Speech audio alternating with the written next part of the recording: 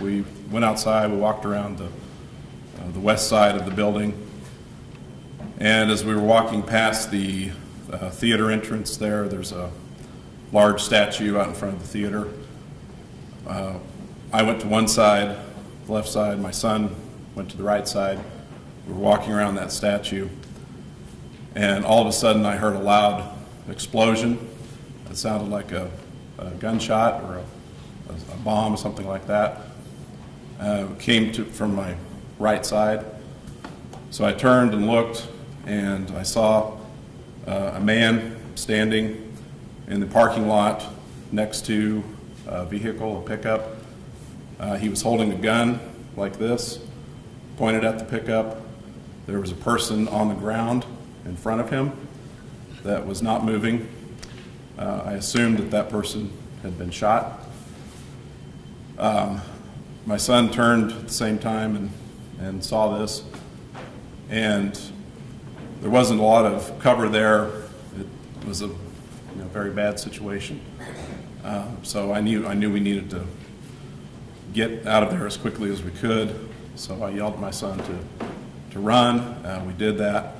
We took off running. There's a grassy slope that goes from that point down to the entrance to the locker rooms and swimming pool area.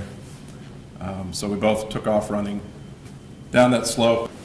And when you observed the individual holding the gun, were you able to see him clearly?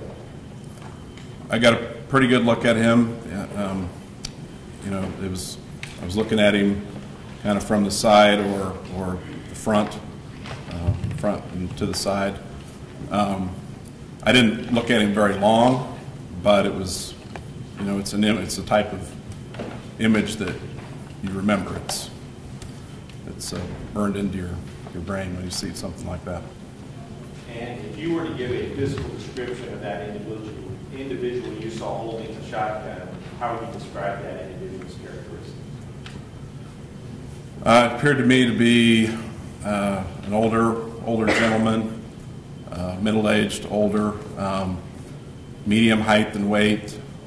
He was wearing long pants, some type of a long shirt over another shirt, a t-shirt. I recall, I think he was wearing glasses of some type, and I recall he had facial hair, kind of dark hair or darkish gray hair with facial hair and mustache, and that's what I remember seeing. And you were able to identify the individual in prior hearings as the person you saw holding that gun, correct? Yes. And I'm going to ask you that today. Is the person that you saw holding that gun standing outside that red truck, is he in the courtroom today, sir? Yes, sir, I believe he is. Okay, would you please point him out and describe what he's wearing to the court? Yes, he's seated at that table over there wearing a dark suit, white shirt. I would like the record to reflect that he's identified as the defendant in this case. You told your son to run, correct? That's what you testified about. Yes, sir. After you told your son to run, did you hear any other shots as you were running? I did hear another shot. I recall hearing one other shot after I had turned to run. There was one. When you were approaching the statue, would you say you and your son were walking pretty fast, or a normal rate, or a little faster than you normally walk? I would say it was at a normal rate. It was a nice day outside, and we were just walking around to the other entrance at a normal pace. Did the shooter fire at you or your son? I don't believe so, but I don't know that for certain. We were not hit. I know that. Did you and your son run away from what you thought were gunshots?